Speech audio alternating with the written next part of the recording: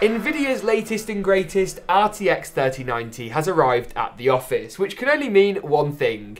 It's time to build the most insane gaming PC I've ever put together. Let's do this. But first, a quick word from today's video sponsor. AlphaSync's custom gaming PCs are built by Ebuyer.com's in-house experts. And what's more, they've got a range of RTX 3000 series systems featuring the new 3080 and 3090 cards available to buy. Head to the first link in the description below, where all the parts are sourced from the most trustworthy and innovative manufacturers. And with free next day delivery, you can get your RTX 3000 game on now. Check them out at the first link in the description below. Now, as with all my videos, I'm going to build this system step by step, run through all the parts I chose, and then do a deep dive into performance later on, testing the 3090 with over 10 of the most popular AAA titles. For now though, let's kick things off by installing the CPU, the RAM and the SSD into our motherboard choice today. Coming in from MSI, this is one of their top-end Z490 boards, which allows us to install the i9 10900K CPU choice for today. Now, whilst there are plenty of great Threadripper options out there, as far as gaming goes, this is going to be the best choice for raw frames per second performance. Either way though, this is still a beast of a CPU for editing, and it's the chip that we use to edit all the GeekaWhat videos here on the channel. I'm going to pair it with 32GB of RGB memory. Specifically, this is a Thermaltake Tough RAM kit. I've gone for one black pair, and then to be a little bit different, I've also gone for one white pair. This is going to create a really unique aesthetic which matches with the world's most insane PC case, which we're going to come on to a little bit later on. This kit is actually rated at up to 4000 megahertz, which is just insane. You want to line the notch on the memory with the corresponding notch on your motherboard's RAM DIMM slot. And we're just going to slide this down, applying even pressure to both sides. You can kind of see we're going for a bit of a different black and white look for today's build. There we go. With the RAM installed, next up we're going to install the first part of today's storage solution. And for this, we're going to need a teeny tiny little screwdriver. I'm going to remove the top slot today by taking off this heatsink cover and then taking off this tiny little retention screw. There we go. And sliding our drive into the slot. It really is pretty simple. Specifically, this is Adata's XPG S40G, and it is a 1TB NVMe boot drive with a bit of RGB that's gonna look insane. Okay then, the motherboard assembly appears to be done, which means it's time to break my back. I really wish I was joking, just hold on. Now this case is so big that it just about fits on the table. It comes in from Thermaltake, and it's probably the most insane PC case that I have ever seen. Is it the most practical case ever? Probably not. Is it gonna stop all the dust from getting in? Probably not. But it looks unbelievable, and I really wanted a statement piece with these really cool kind of like wing side panels to make sure that we really do the 3090 justice. The first thing then to do, I think, is to slide the motherboard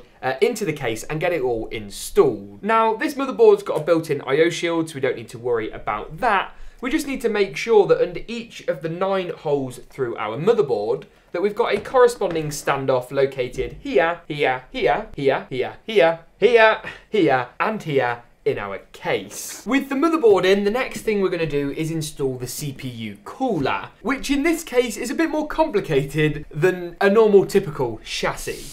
I think if we take this kind of top section off, we should be able to slide the front radiator mount out to make our life just that little bit easier. I've got to say, these are some like hefty thumb screws. They've got some weight to them.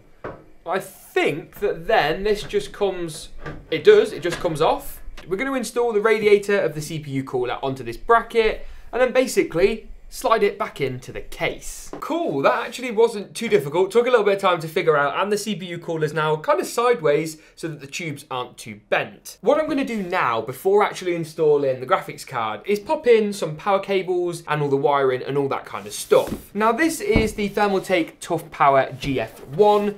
It's an 850 watt unit and it's 80 plus gold certified, which means it's got the efficient juice that our RTX 3090 is most definitely going to need.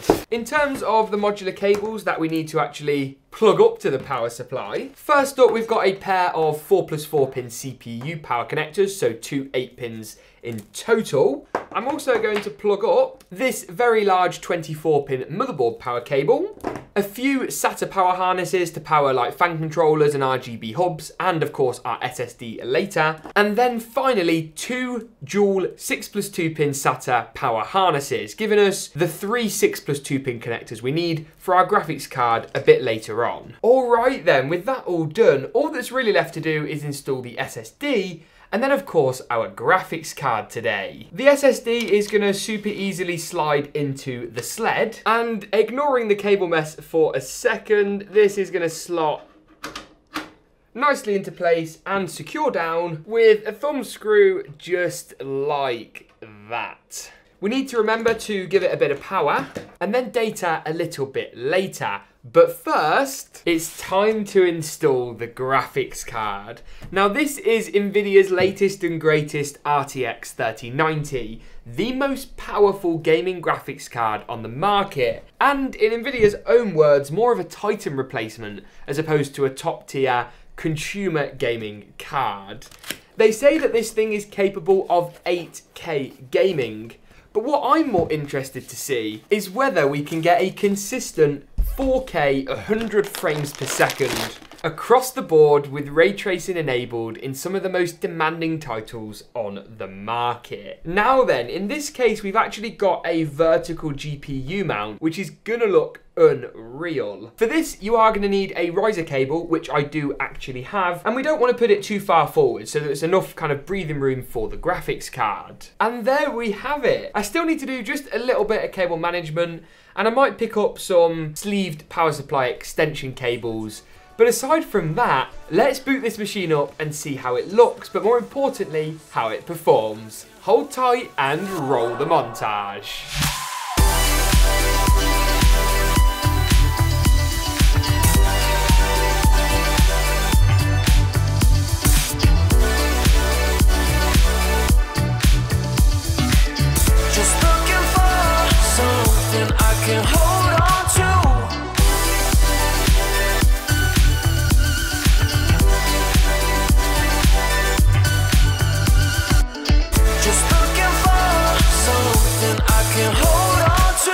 Okay then, now that we've put this machine together and seen just how insane it looks when it's all powered up, let's take a dive and see exactly how it performs. I've tested it with a real mix of titles today, from the latest, most demanding AAA titles to some of the more popular games from a couple of years ago, as well as thrown a few ray tracing titles into the mix. The first up today is GTA 5. GTA 5's inbuilt benchmark is my go-to test for any machine, and in this instance at 4K high settings with the render bars set to about halfway, you're looking at an average of 134 frames per second in GTA 5 at 4K high settings.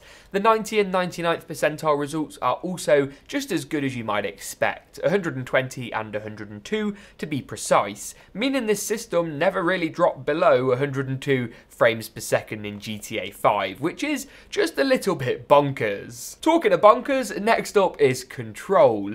It's one of the best ray tracing titles out there. It's quite a demanding campaign, but graphically looks insane. And here at 4K very high settings, with RTX set to medium, and then DLSS enabled, meaning the graphics card is kind of rendering the game out at 1440p, then using AI to upscale to 4K, you're looking 96 FPS on average, with 89 and 82 frames per second for the 90th and 99th percentile results.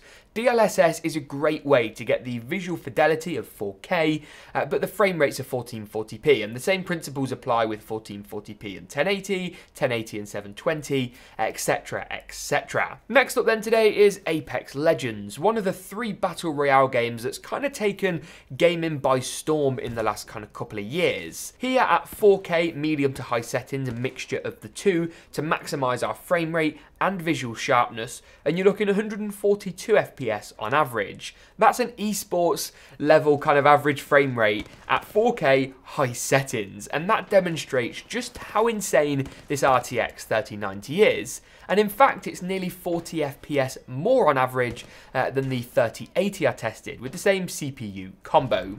You've also got some decent 90 and 99th percentile results, so you're guaranteed a really smooth gaming experience here. Next up then is a bit of Call of Duty's Warzone. I actually prefer it to Apex Legends. I think the gun and the shooting dynamics are just that bit better. Call of Duty always kind of nail that side of the games, and I'm so happy they brought out Warzone. I think everybody is, to be fair. Here you're looking at an average of 117 FPS with 90 and 99th percentile results of 99 and 87 respectively. Talking of really high frame rates, I think that's a common theme for today's video. Forza Horizon 4 is next. Visually at 4K ultra settings maxed out across the board with VSync disabled so that our frame rate's not locked at 60, you're looking at an average of 147 FPS with a 90th and 99th percentile result of 134 and 123 respectively. Unreal numbers. Talking of unreal numbers, once again, that's kind of the easy segue for today's video. I next up tested Overwatch, 4K epic settings with an unlimited frame rate kind of target, so once again we're not limiting that crucial FPS figure, and here you're looking at an average of 251 frames per second at 4K epic settings with 90 and 99th percentile results of 229 and 212 respectively. If you head to the RTX 3080 build in the cards section now, you can compare a lot of the results today, but in short it's over 60 FPS better on the average figure, which is bonkers. It's a similar story with CSGO. Here you're looking at an average of 350 frames per second.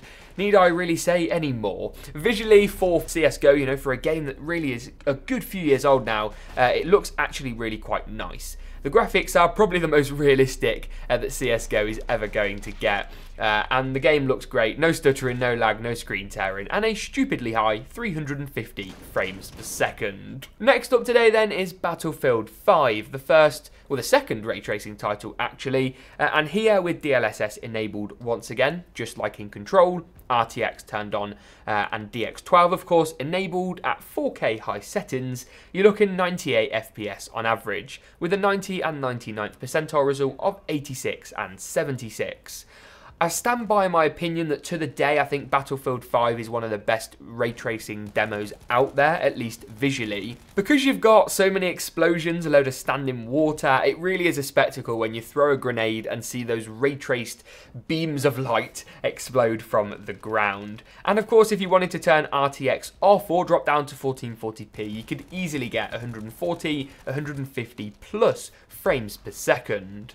Next up then today is Doom Eternal. It's not a ray tracing title and it is a few years old at this point, but it is a really, really good test of rasterization. It's a game that visually, considering it doesn't actually have ray tracing, looks unbelievable. It's kind of really realistic in a fantasy, creepy, quite scary way. And here you're looking at an average of 163 FPS with the 4K Ultra Nightmare preset. Yes, if you haven't played that game, that is the preset name. And of course VSync disabled.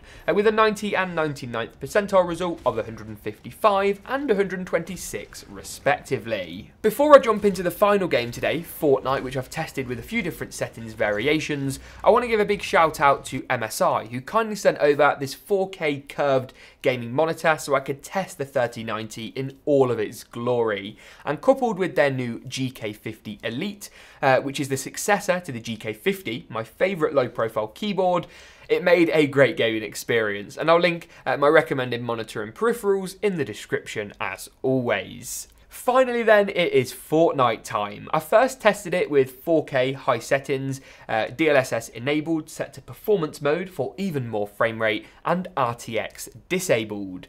Here, the game looked visually incredible, and at 197 frames per second, at 4K high settings, I mean, I cannot emphasize how insane these numbers are. You're looking at 197 FPS, with 90 and 99th percentile results of 152 and 128 respectively. Crank ray tracing on, keep DLSS at performance. We've gone for kind of ray tracing on the medium mode, and you're looking at an average of 60 FPS at 4K, with the 90 and 99th percentiles not really dropping much below this figure. Visually, I prefer the look of the ray tracing title, but if you're a keen esports gamer, you're competing in tournaments, or you're desperate for that W, then the 197 FPS on average, that's probably the better option for you. With that being said though, that pretty much wraps it up, not only for the Benchamrks today, but for the whole video. If you enjoyed it, make sure to give it a big old like rating, get subscribed for more from me. Thank you very much for watching, and as always, we'll see you in the next one.